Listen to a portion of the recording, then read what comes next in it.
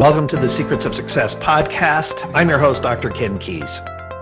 Well, this month we have been going back through our legacy interviews with some of the best guests that we've had. And one of the individuals that we had way back in 2018, who you actually can't get to do a podcast interview anymore, he is that busy, is Chris Voss, who is the former FBI negotiator, hostage negotiator, and he wrote the book Split the Difference, and he has just been flat out busy. His notoriety has gone through the roof. So we wanted to repost this one. And one of the things that we talk about in the show is just the importance of, when we're having influence, when we talk about negotiation, that really is the power of influence. And that means our level of emotional intelligence. And that's one of the things that CRG really does help you with, is help you to understand yourself, understand others, increase that self-awareness, that self-management, and that self-mastery, and of course, emotional intelligence. And one of the things we want to recommend, if you already haven't done so, is to consider one of our e-courses. The Personal Style Indicator is now the #1 personality assessment as rated by participants globally. Over all other personality assessments. So the Personal Style Indicator is now #1 globally. And so you can go to our site, crgleader.com, look up the Personal Style Indicator, or take the e-course, Why Aren't You More Like Me, which is based on my book from the same name, and we go in depth about how to apply personal style to our emotional intelligence, to our awareness, to really our overall effectiveness and fulfillment in life. If you like what we're doing here with Secrets of Success, please pass it on, share it, leave a positive review in whatever platform you're listening on. And I do appreciate that you have been part of the tribe and listening to us for these over 5 years that we have been on the air. So here's a great interview with the author of Split the Difference, Chris Voss.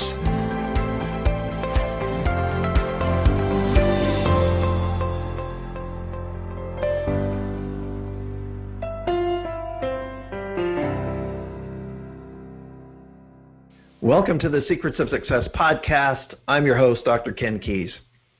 Well, today's show is very interesting. I just finished interviewing Chris Voss. Now, Chris is a former FBI lead international kidnap negotiator. So Chris was with the FBI for 24 years. He led the team. He worked in many situations where he was teaching people and also part of the negotiations. The other thing that Chris has now done is he's written a new book called Never Split the Difference. And Chris now works with businesses, organizations to help create an environment for successful negotiations. Now, for those of you that are listening, is before we get into meeting Chris, every single person listening to this show is negotiating something at some point or another. Your teenager's negotiating how long they want to stay out at night.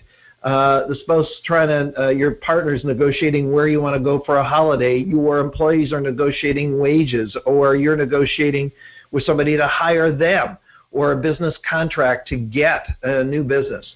So every single person is constantly communicating. And one of the things that is shared in the beginning of the show, now there are many gems as we get into the tail end of the show, so listen to the entire show, is really around one of the core things that CRG teaches and what we do here is around emotional intelligence. Do you know yourself?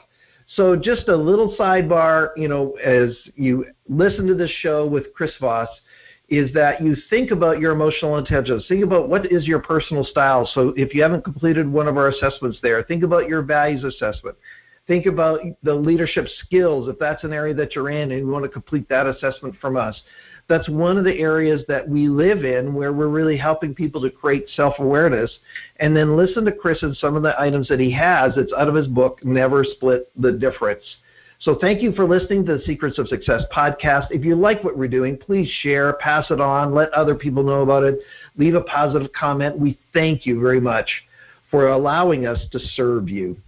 Here's Chris Voss. We actually have an individual who was just voted one of the top 100 leadership speakers in the world by Inc. magazine, a former FBI hostage negotiator, and he's written the book, Never Split the Difference. Welcome to the show, Chris Voss. Chris, thanks for joining us today. Yeah, absolutely my pleasure. I am happy to be here. Thank you. And Chris, we were just talking off air. You moved from the East Coast to the West Coast, and because I'm on the West Coast now, I think more highly of you as part of that. So it's going to go better for sure. All right. Thank you very much. I appreciate that. Chris, you were with the FBI for 24 years, but before we get into that part of your career, just tell us a little bit about your background. Where did you grow up, and just sort of your journey as a kid and some of your family background.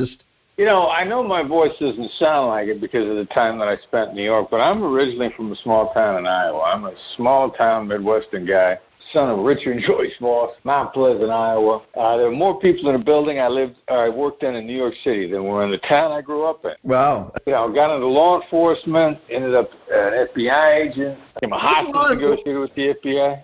Now, with the law enforcement side, here you are in Iowa. What was sort of the background of your parents? Were they in farming? Were they in something different? What were they doing? Yeah, all right, small town now, so I didn't grow up on a farm. There's a very clear distinction where I grew up. You know, the kids who grew up on farms actually called me a city kid, if you could imagine that. City of 7,000 people. Yeah, my father was an entrepreneur. He had his own business. He was a very entrepreneurial guy. I grew up in an entrepreneurial environment, blue-collar approach to life, hard-working. You know, do what you got to do to get it done. And usually you got to figure it out on your own. And my son and I always joke, one of the unofficial Voss mottos is, how hard can it be? Did you go directly into the FBI, or what was before that? No, you can't, unless you're a scientist or an accountant or an attorney, you can't go directly into the FBI, usually from school. They like you to have at least some real-world experience. And I didn't plan on going into the FBI originally, but I was a police officer. I was a cop in Kansas City, Missouri, for 3 years after I graduated college. And what was really the motivation behind law enforcement for you?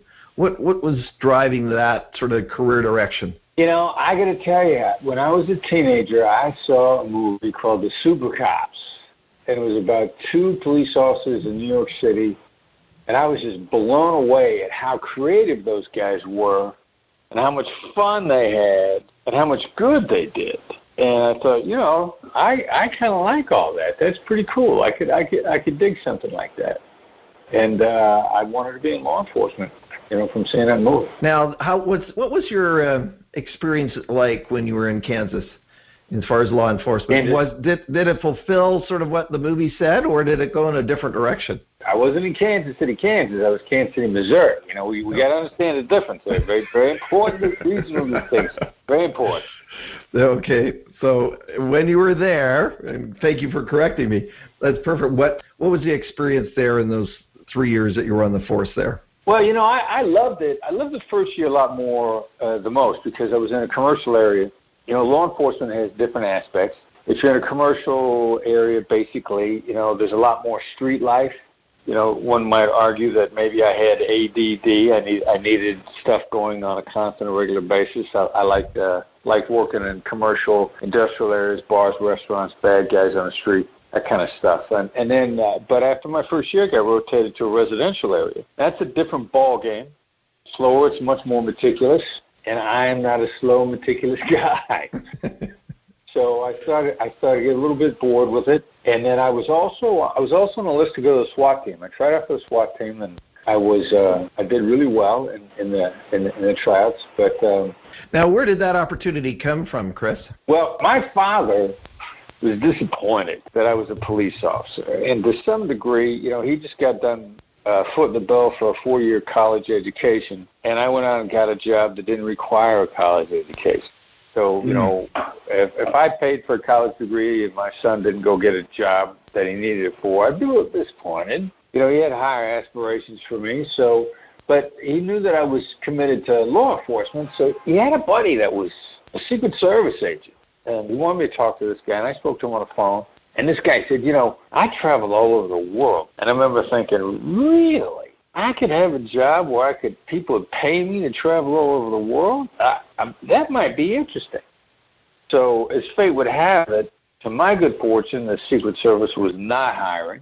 the FBI was. I thought, that's a different set of federal alphabet letters there. What could the difference be? I'll put in for the FBI. And the Bureau ended up having a real big hiring push at that time, first of a big 3-year push, and I kind of snuck in the door with a bunch of other people, and it ended up being perfect for me. Wow. Now, you went over to Quantico. Did you go and train there? Yeah, you're gonna be an FBI agent. You got to go through the Academy of Quantico. There's no two ways about that. And Quantico is a really cool place. Where lives are transformed. You go in citizen and you come out an FBI agent. That's kind of a cool thing. And it really is transformative. So yeah, I went through Quantico. Now you get into FBI, and of course, then there's all kinds of specialties within it. How did this whole area of negotiations, especially sort of hostage negotiations, come into play, and how did that evolve for you? Yeah, most law enforcement agencies have additional specialties you can do besides your day job, if you will. Like if you're an FBI agent, you could get interested. Maybe you want to blow things up, so you become a bomb tech. Maybe you want to be in a SWAT team. Maybe you want to be a negotiator. Maybe you want to be an undercover. It's kind of how you're built. I was originally on a SWAT team. I got on the SWAT team in the Pittsburgh office of the FBI, and then injured my knee in the process of trying out for the Bureau's version of the Navy SEALs, which would be the hostage rescue team. Now, I know the SEALs don't see the hostage rescue team as their equivalent, but that's friendly competition. Of course. But then I hurt my knee for it, but I still want to be in crisis response. I knew we had hostage negotiators. Again, the Voss motto, how hard could it be? I decided I want to be a hostage negotiator, and I went to the head of the hostage negotiation team in New York City and was summarily rejected. And what was the main reason they rejected you the first time? I was eminently unqualified. So I went to Amy Bondrow and I said, hey, kind of like, ta-da, here I am. I want to be a hostage negotiator. And she kind of went, yeah, really? I can kind of remember Amy looking down her nose at me over her glasses from her desk. And she was like, all right, so, okay, fine. Everybody wants to be a hostage negotiator. You got any experience? I know you're a cop. Were you a negotiator in a police department? I said, nope. She said, you got any training as a therapist? Any sort of training whatsoever? I said, nope. She said, you got a degree in psychology. You got any sort of educational credentials at all? Nope. And she finally said, no, you can't do it. Go away. Everybody wants to be a hostage negotiator. It sounds cool. It sounds easy. You got no qualifications. Go away. And I said, oh, come on.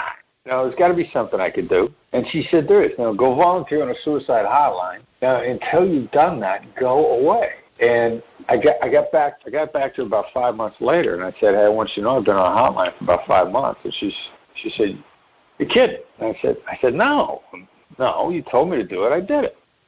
She says, I tell everybody to do that. Nobody does it.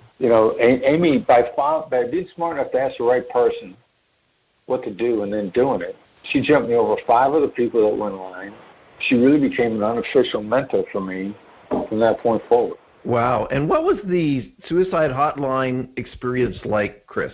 It's pretty cool. What it is, it's high-intensity training in emotional intelligence, and that's all it is. I mean, it is a master class on EQ, emotional intelligence, and actually listening, not pretending to listen, but actually listening. And a really cool thing about that whole thing was, when I first got there, they said, if you do this, you should never be on a phone for more than 20 minutes at a time. If you do it right, you'll be done in 20 minutes or less. And I can remember thinking, yeah, you're kidding me.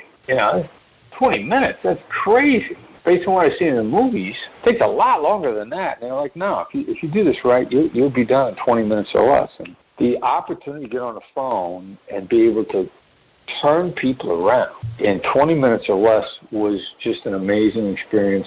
And it's a master class on emotional intelligence. It was really cool. So if you were to share with the audience today, Chris, I mean, obviously this was the beginning of evolving into this quality and expert negotiator. What were some of the things that you learned in that initial sort of suicide call center? Feeding back to people what you're hearing sounds trite, but it's enormously powerful. I mean, you really kind of understand Stephen Covey's advice from way back when, seek first to understand, then be understood. Mm-hmm. You learn actually how to do that. Now, a lot of people get it completely wrong, and they'll say, I understand. And they'll think that, and even if they do, they think that's sufficient. And saying I understand to somebody may well be the worst thing you can say to somebody. I mean, it is just horrible. But we think we're doing the right thing when we say it. So, getting out of that may have been one of the first big differences that I started learning how to make. Mm-hmm. So what do you do instead? So you're... Well, you feed it back to them. You learn the essence. I mean, there are various components. We didn't break it down into components when I was there, and that's what we do now. We understand what those components are, and this applies directly to business conversations and personal conversations. But, there's what somebody says to you. I mean, if you could think of it as a beam of white light, and you pass light through a prism, and suddenly it's broken down into components, and there are about 7 or 8 colors in a beam of white light. Well, begin to understand what the components are of what somebody says. What's driving them on a surface, what's the underlying, what's underneath anger, what's underneath happiness. I mean, every emotion has a flip side. If you hate one thing, you love something else. Being able to understand what those are and what feeding that back to someone does. And interestingly enough, that's all backed up by neuroscience. If you identify a negative, somebody's being driven by a negative, and simply call it out, label it, if you will. Neuroscience tells us that diffuses the activity in the brain where negative emotions are high. So simply calling it out, not denying it, the 2-millimeter shift in the communications. Most people used to deny negatives and saying, I don't want it to seem like I'm a jerk. That's a denial of the negative when your gut instinct is telling you you're being a jerk, or at least they think you are. And the 2-millimeter shift is this, instead of saying I don't want to seem like a jerk, you're going to say, I'm sure it seems like I am a jerk. And the second way will diffuse it. And the first way will aggravate it. The denial aggravates. But the identification or labeling of it diffuses it. And nobody believes that that's true. People are horribly afraid to do it like that. And it's actually the absolute best thing you can do. Awesome. So, and we're going to get into all your work around negotiations here shortly, Chris. So thank you for that. In really helping. It's interesting, as somebody who teaches communications, how few of us actually really listen and really hear what that other person is doing. So for those of you that are listening to this podcast, take heart what Chris is talking about is that do we really listen?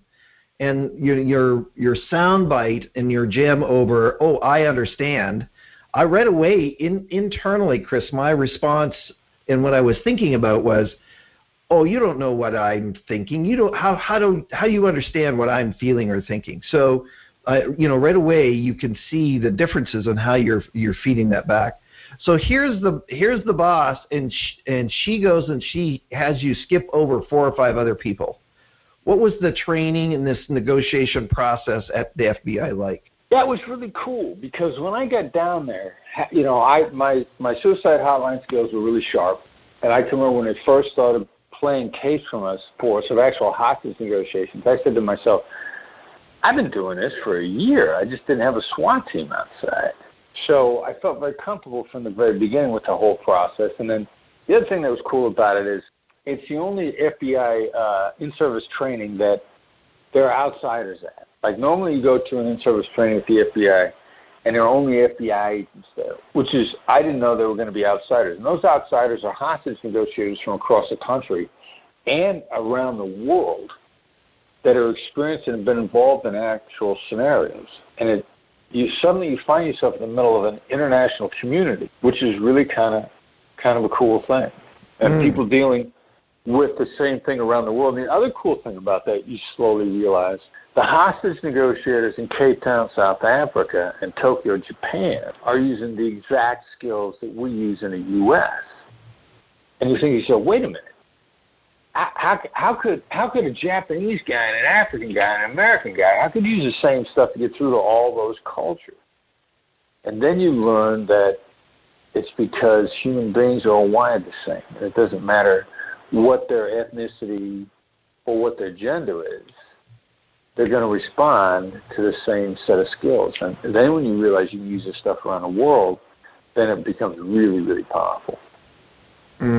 Must have been pretty cool to have that group of people there, and I suspect there was just a real connection with other individuals that are doing this from the globe.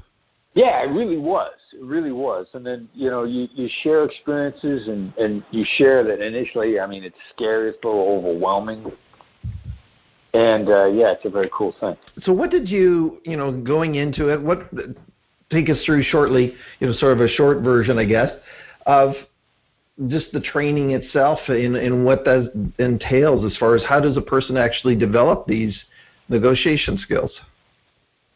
Yeah, well, you can be trained. It's not that hard. Everybody's got a capacity for emotional intelligence. It's just how much it's been brought out in you.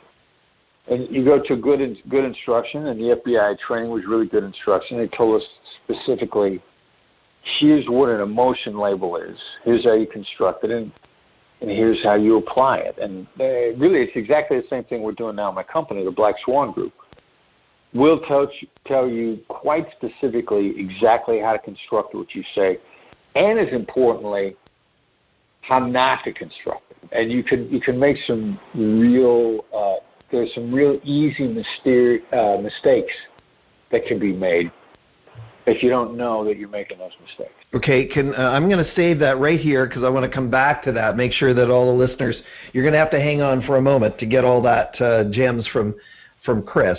So you were with the FBI for 24 years. Any stories from that whole experience that you would share with the audience that could help us, the things that you went through there that could help us in our day-to-day lives here as we constantly are negotiating with others or having conversation with others in our day-to-day lives? Wow. Yeah, the first and only time I negotiated a bank robbery with hostages. Now, the reason why it was the only time I ever did it is because, bank robbery with hostages and negotiations is actually a really rare event. That stuff happens in movies all the time, but bad guys getting trapped in a bank and having to try to negotiate their way out just doesn't happen. They usually get away before the police show up. And the one I negotiated in New York City, it had been 20 years since a bank robbery with hostages had taken place. I use what I refer to as the late night FM DJ voice. With the bank robbers, and there was one bank robber that actually, the ringleader used all the tech of what a great CEO would do in a negotiation. And the biggest thing that this guy did was he completely was ducking responsibility and always blaming the other guy from the bank for being more dangerous than he was. He had to do what they said, and, he was really worried about them. A great CEO, when they come to the table, they're going to say, I got a board of directors. I'm worried about my board of directors. What they do is they're hiding their influence. If you come to the table and you act powerless, you're a really shrewd, influential negotiator. Because if you act powerless, then they're not going to try to pin you down at the table. But if you take responsibility for the influence that you have, the other side is going to be like, excellent, we got the decision maker here. There's no reason you can't make a decision right now. So a smart negotiator will never admit that they're the decision maker at the table. And this is what this guy in the bank did when we had him on the phone. Wow. Interesting. I think many people listening to this wouldn't think that's how you want to posture yourself in negotiation. Exactly. It's completely counterintuitive. And that's one of the brilliant things about great negotiations is the really good stuff. Until somebody teaches to you, it's what some people call the subtle obvious. It's counterintuitive, but as soon as somebody points it out to you, you hit yourself in the forehead with the palm of your hand and say, why didn't I see that before? I got a friend of mine. He's the head of country for the Development Bank of Singapore. He's the U.S. head. He and I went to high school together. His name is Tom McKay, really cool guy. And what he likes to say, he likes to hire people with flat forehead. And I'm like, flat foreheads? What are you talking about? He says, the kind of people that pick up on the subtle obvious and go, oh, my God, why didn't I see that before? And smack themselves in the head with the palm of their hand. Because those are the people that learn. So just being open to that. So what caused you to... And I'll stop you right there because openness is a vastly underrated attribute. That may be the single key distinguishing characteristic of a great negotiator or anybody that's great at emotional intelligence, because You're born with the capacity for it, which means you have to be open to learning it, and that's critical. So explain openness, Chris, for us. What do you mean by that? It's coachability. It's if somebody disagrees with you, do you say, well, I disagree right back? Or do you say, wow, it's interesting. I didn't think about that before. You know, you have to be willing to be wrong to get better. And some people, there's an old saying, there's 10 years of experience and then there's 1 year of experience 10 times. Mm-hmm. You know, are you actually getting any smarter? Or, like if I run into somebody and they find out that I coach negotiations and they say, I'm a great negotiator. As a matter of fact, next time you teach a class, you should have me in to talk. That's a closed-minded attitude. Mm. And I know not only that they're closed-minded, but because they are, they stink. Because they're closed-minded.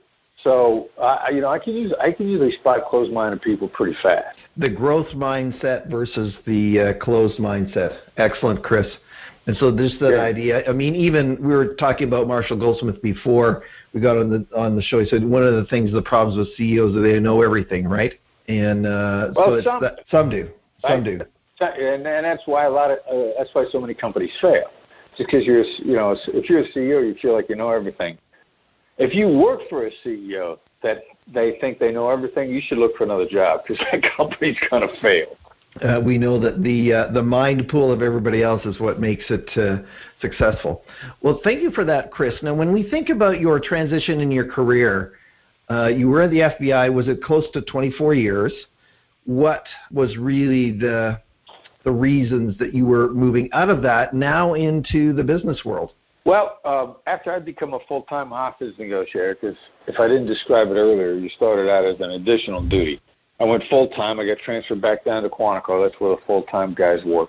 And then I ended up in charge of our international kidnapping response. And we had a kidnapping that was a long-running, really ugly train wreck in the Philippines. And 2 out of our 3 Americans were killed. And 2 out of 3 of the remaining hostages were killed in a botched rescue attempt. And, I was shook. I was a little, as you would hope one would be. I remember thinking, either we have to get better at this or I got to find something else to do. Because we did everything that we knew how to do. We did our own internal review on the inside. I always worked as a team. And what we had wasn't enough. So that's when I went to the guys at Harvard and I kind of said, hey, you want to collaborate? And they let me go through the negotiation course that the law school was teaching, which was their signature class. And while I was there, the Harvard guys were saying, like, you're doing the same thing we're doing. You're just doing it under different circumstances, but using the same tools. You're dealing with the same set of dynamics. And it was at that point, I began to open my mind to really legitimately, there was somebody on the outside besides me was thinking this applied to business and personal life. And they ended up, after I went through the class in 2006, when I went back there, I retired from the Bureau and I was working on my master's at Kennedy School. The law school guys gave me a chance to teach alongside them then 2 years later. And that was really the real gateway out of hostage negotiation into business negotiation was via Harvard Law School. Mm. Now, reflecting back on this incident where it just didn't go as well as you'd hoped and those terrible things happened, is there anything that you now know today that would have maybe influenced that event differently? Well, I definitely would use different approaches. Now, whether or not it would change the outcome is a whole second set of questions. Fair enough.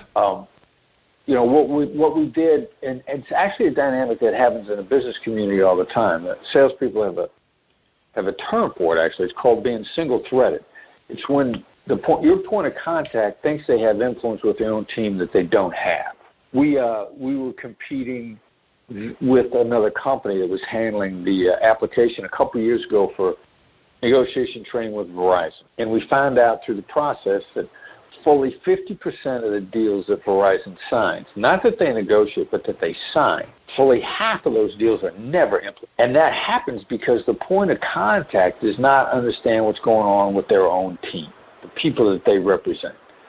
it gets slaughtered in terms and conditions, phases, or, there are deal killers behind the scenes that kill the deals. Deal killers are far more influential on killed deals than decision makers are. You don't need to know who the decision maker is. You need to know who the deal killers are. And that was what happened to us in the Philippines. And having, first of all, learned that lesson, we changed our approach to that issue in kidnappings, and it never happened to it. But also, once I got out into the private sector and I started going to sales conferences and hearing people talk about this problem, and I thought that, single-threaded, that's what happened to me in the Philippines.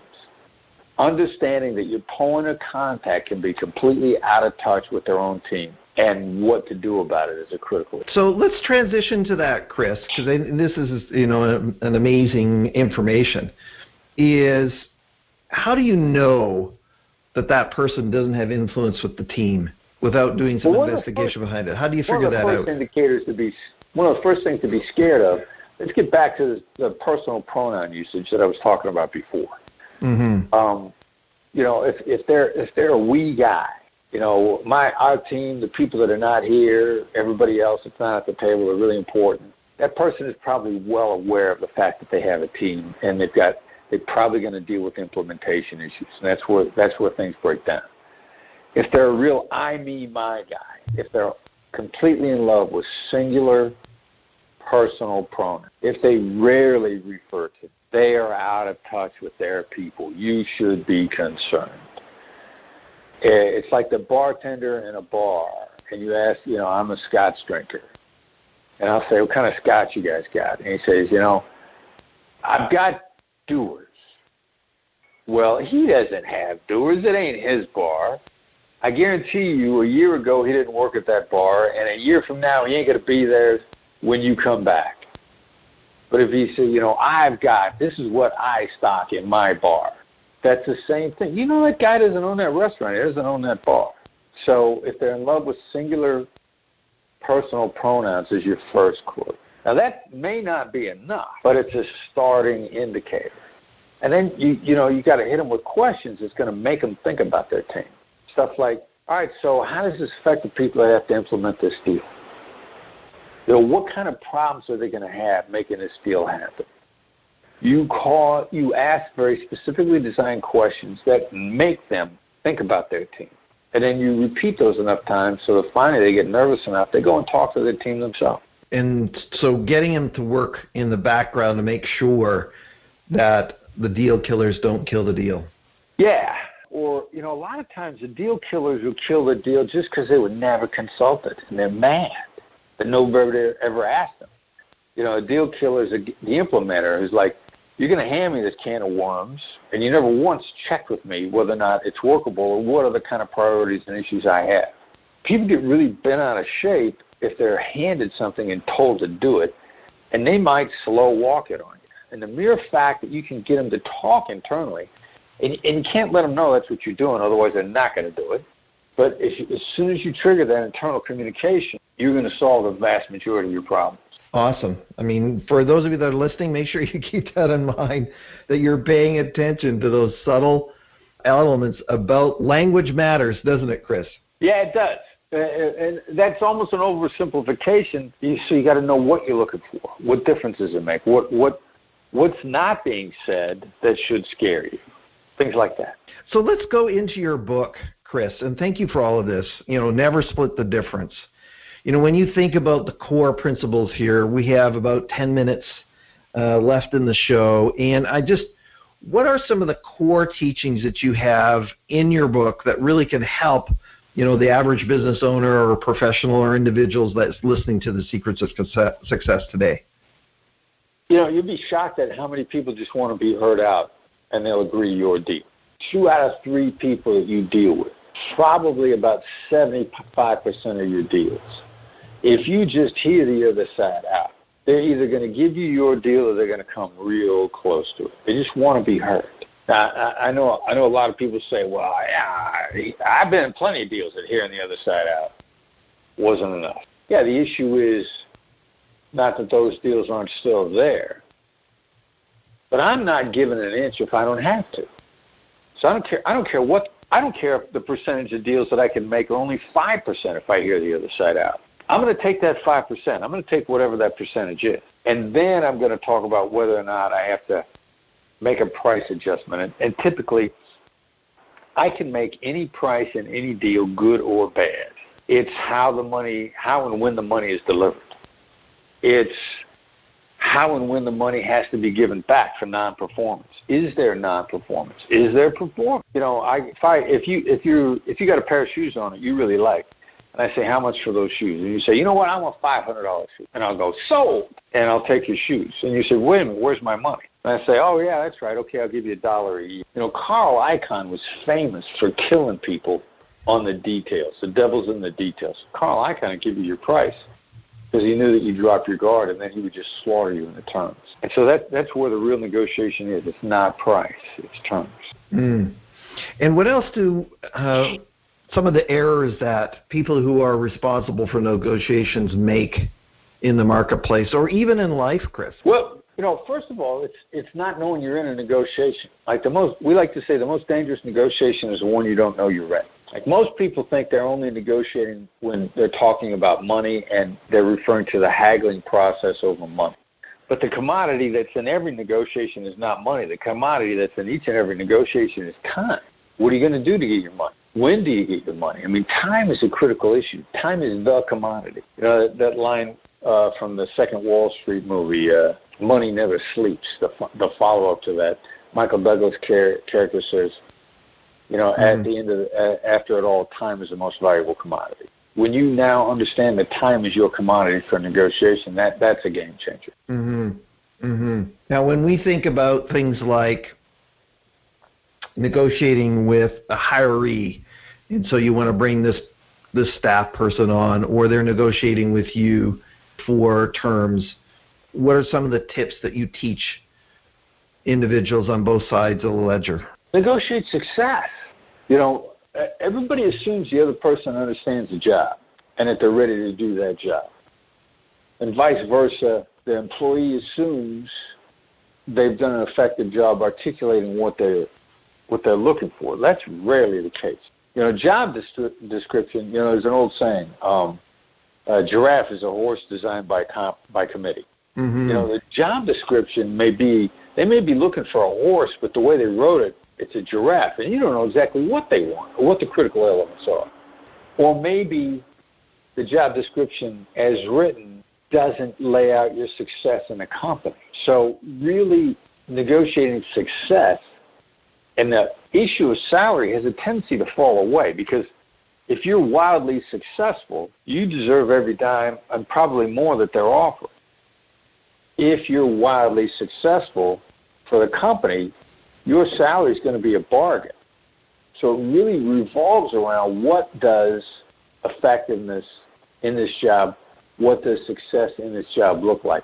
That'll also lay out a real clear roadmap, because a year from now, you're going to be up for review. You will have had the path laid out in advance whether or not you're entitled to a raise or you're not. There should be no doubt in anybody's mind.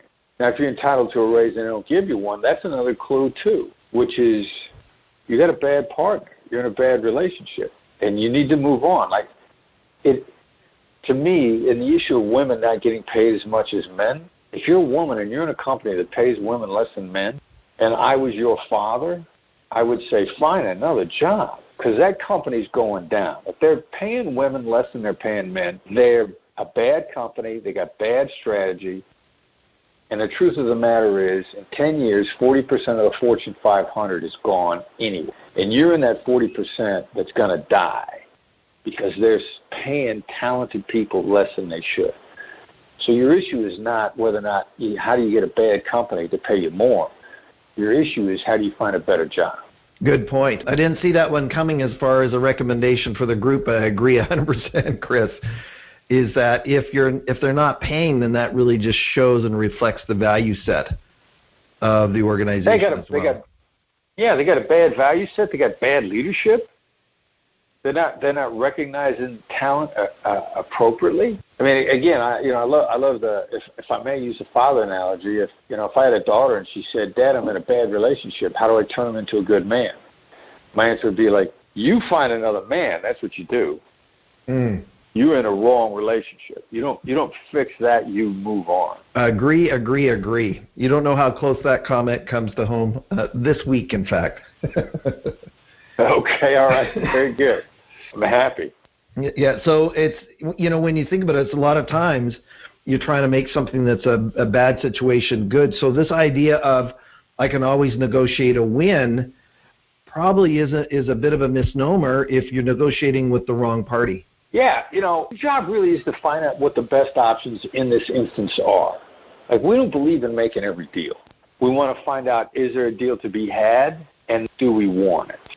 We believe, my company, we're a team. We think like a team. No deal is better than a bad deal. Let me find out what the possibilities are and then decide whether or not I'm going to take it. And I might not take it. And being able to walk away gives you a position, a posturing that's positive. Yeah, and it's an issue of whether or not you're taking yourself hostage. Like, do we have any deals we can't walk away from? Look, if you're listening to this podcast and you're in the U.S., your problems are first world problems. If you got deals that you think you can't walk away from, then you are the one who's taking you hostage. You want to go someplace tough?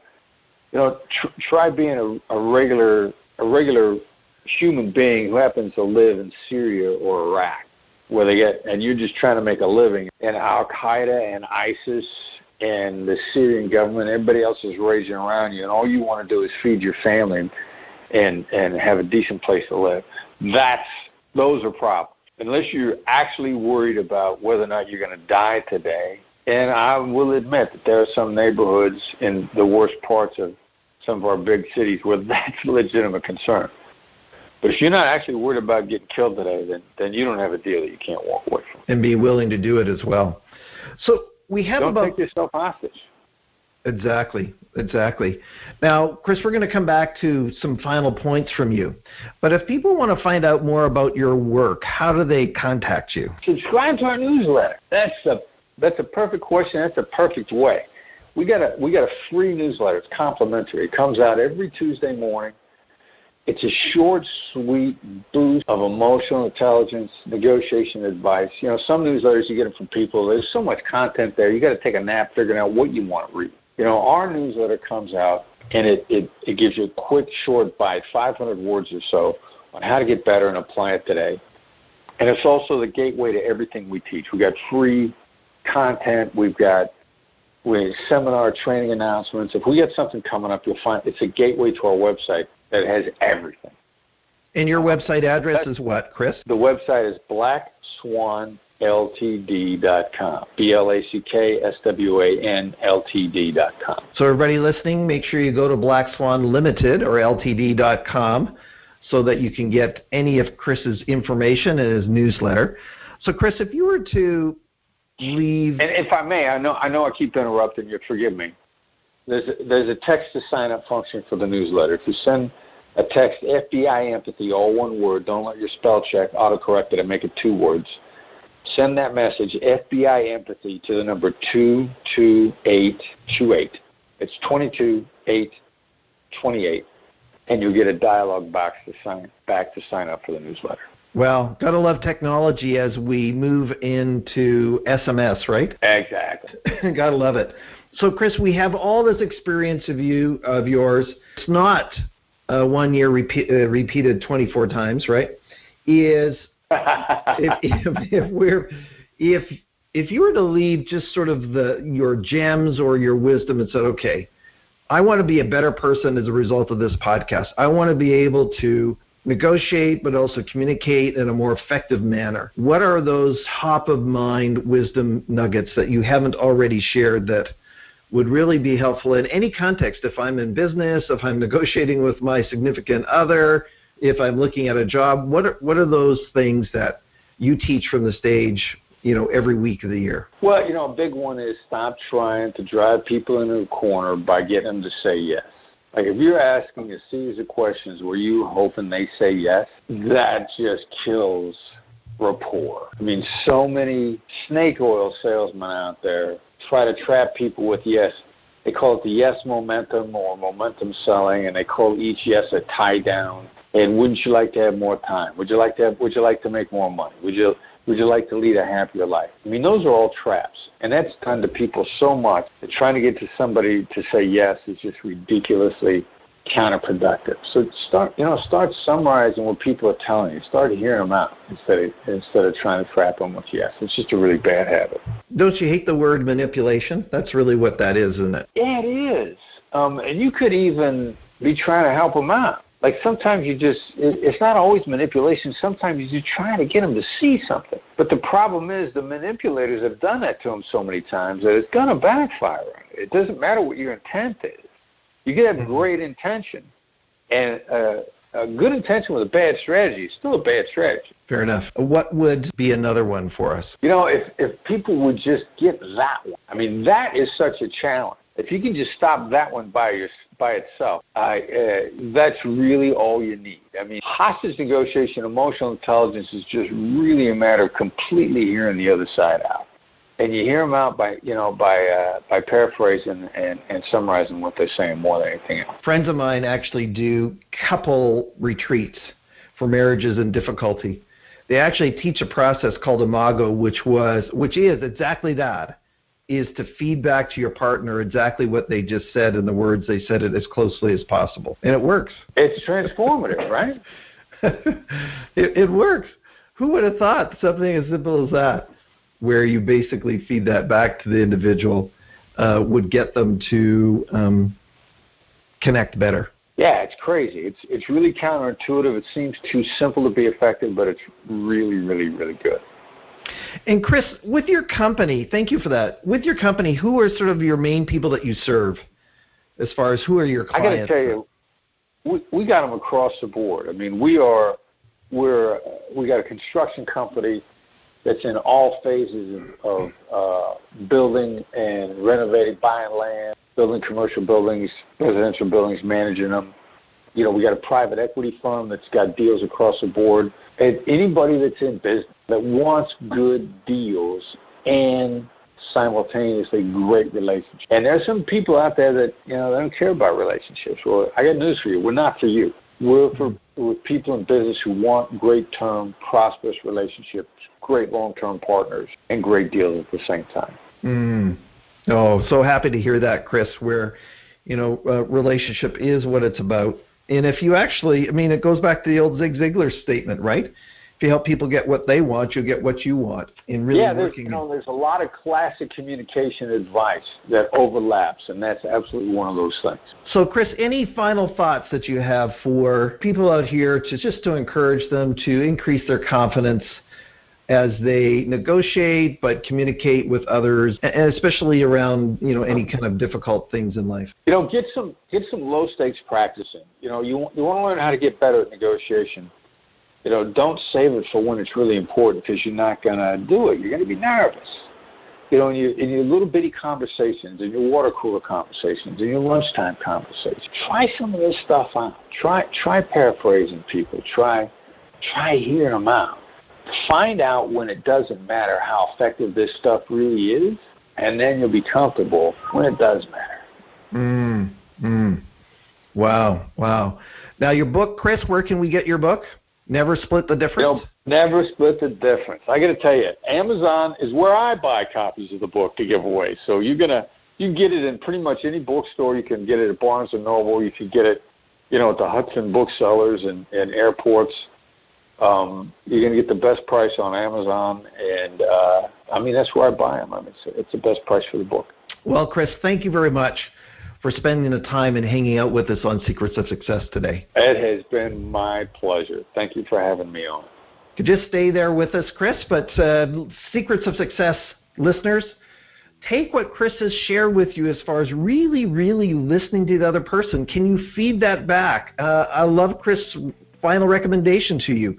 Why don't we practice this? Why don't we get involved, and even, with your 4-year-old, with your significant other, with your friend, your sister, your daughter, whatever, is you start to have these conversations and start paying attention to what you're saying and what they're saying, and you are going to get better at this. Be open to be able to have new strategies, new ideas, to be better and more effective with other individuals. You know that some of the work we are doing here at CRG is around emotional intelligence, our assessments, our tools, to help you get clear. So look at those, think about those, and apply these so that, by the way, as Chris said, is that true negotiations does not break relationships. It grows them, it develops them, it nurtures them.